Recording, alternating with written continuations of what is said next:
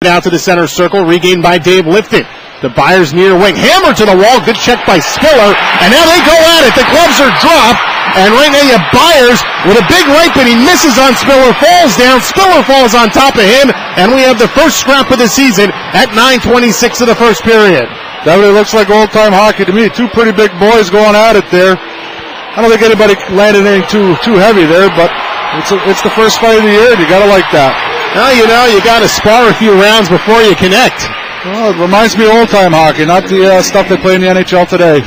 Well, also, too, and it's one of those fights, a lot of times you'll see the guy stage stuff, but this was one that just came out of the heat of the play. It was a big check on Spiller as Spiller hammered Byers, and I guess he didn't take too kindly to it. Well, I think Spiller's trying to establish himself. It's a good way to do it.